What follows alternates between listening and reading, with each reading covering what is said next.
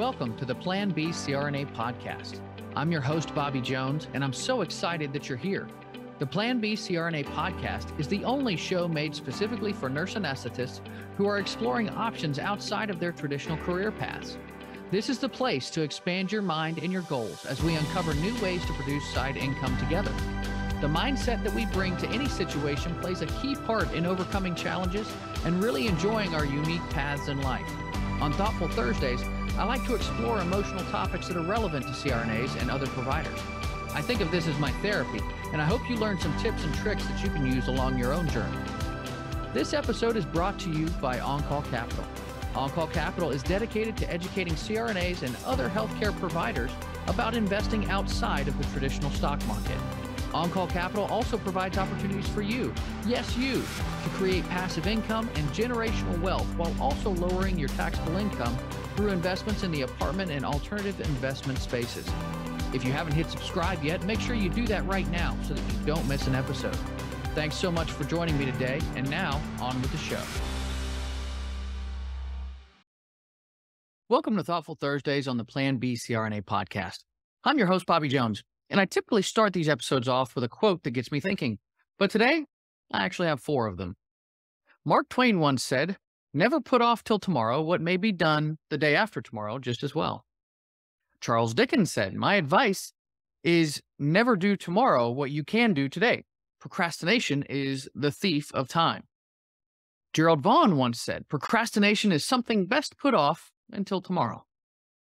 And finally, Christopher Parker once said, "Procrastination is like a credit card. It's a lot of fun until you get the bill." So if you couldn't tell already, we're going to talk today about procrastination.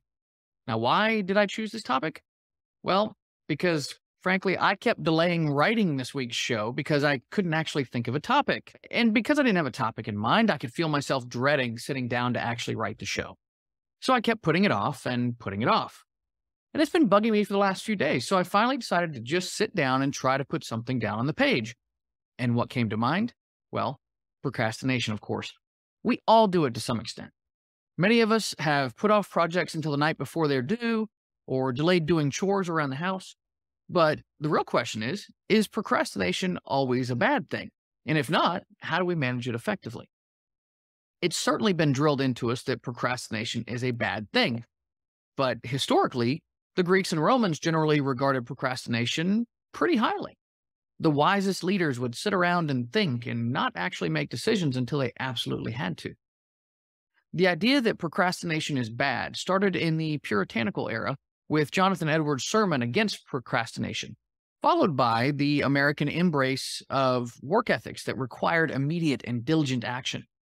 But like I said before, procrastination is universal. We always have more things to do than we could possibly do, so we always have to make choices. Recent studies have shown that managing delay is actually an important tool for people to have. The question isn't whether we are procrastinating, it's whether we are procrastinating well. History is littered with stories of procrastination, both good and bad. Leonardo da Vinci famously delayed the completion of his masterpiece, the Mona Lisa. It took him years. But by taking his time with the painting, da Vinci was able to experiment with new techniques and ideas, resulting in a work of art that is still revered today. On the other hand, the story of the construction of the Sydney Opera House is an example of negative procrastination. The project, which was initially estimated to cost $7 million and take 4 years to complete, ended up taking over 14 years and costing over $100 million due to those repeated delays and setbacks. So, I want to get into some statistics here. According to a survey conducted by the American Psychological Association, 20% of adults in the U.S. identify as chronic procrastinators. Now, that's a significant number of people who struggle with procrastination on a regular basis. But even among those who don't identify as chronic procrastinators, occasional procrastination is still a common occurrence. And that's not necessarily a bad thing. Organizational psychologist Adam Grant claims there's a sweet spot in moderate procrastination. According to him, moderate procrastination can give your brain time to mull over a task or problem, creating space for greater creativity and innovative ideas. Grant believes this is the primary work zone of innovators and original thinkers.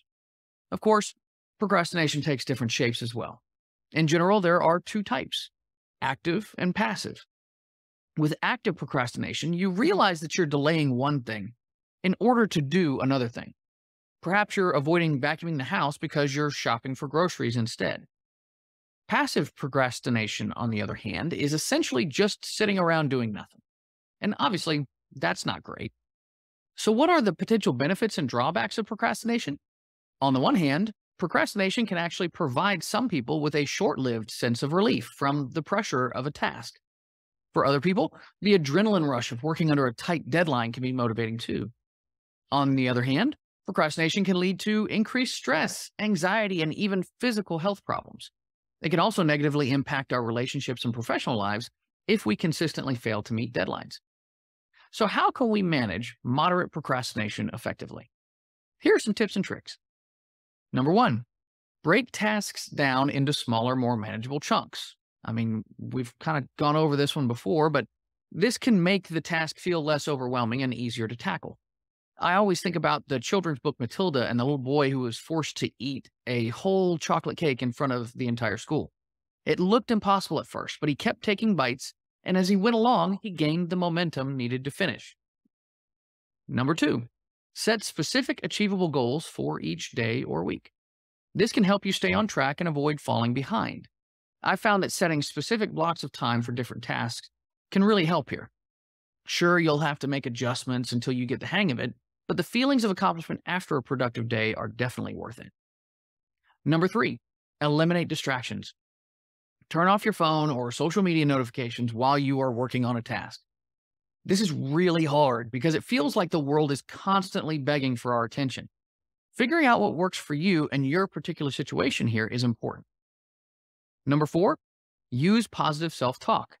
Instead of beating yourself up for procrastinating, focus on the progress you've made and the steps you can take to continue moving forward. Now, this is much easier said than done for some of us who struggle with positive self-talk in the first place. It can feel a bit hollow if you're not really leaning into it, but practice makes progress in this area of our lives, and it's totally worth it to feel better about yourself.